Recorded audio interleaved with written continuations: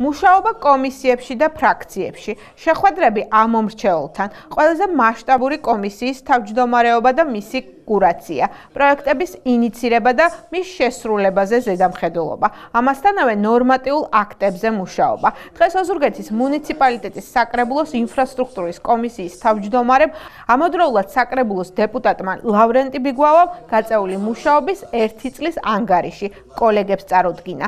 ლავრენტი ბიგვავა ერთ-ერთი პირველთაგანია, რომლის ანგარიში დღეს საკრებულოს წევრებთან ერთად პარლამენტის მაჟორიტარი დეპუტატის წარმომადგენლებმაც მოისმინეს. ფაქტია ის, რომ საკრებულოს წევრი არამხოლოდ ინფრასტრუქტურული სამუშაოების კონტროლით და დაგეგმით შემოიფარგლება, ეს პირდაპირ გაგებით სულაც არ არის საკრებულოს წევრის საქმე. საკრებულოს წევრი უნდა ქმნიდეს ნორმატიულ აქტებს, ახდენდეს საკანონმდებლო დოკუმენტების, ნორმატივების, მეთოდური მეთოდების წესების ინიცირებას. ამ მხრივ ვფიქრობ, რომ მაქვს გარკვეული წარმატებები სულ გასულ საანგარიშო პერიოდის განმავლობაში.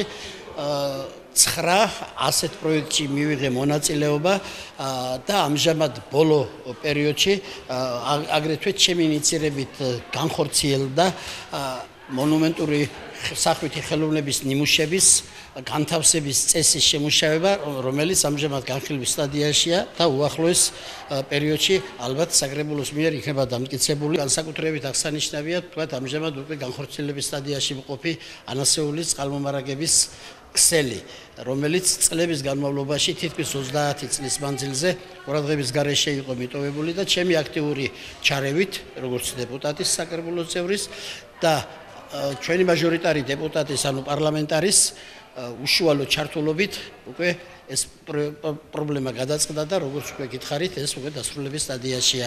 საკრებულოს დეპუტატები თავიანთი საქმიანობის ანგარიშს ამორჩეველსა და კოლეგებს ყოველწლიურად წარუდგენენ. არც წლევანდელი წელი იქნება გამონაკლისი.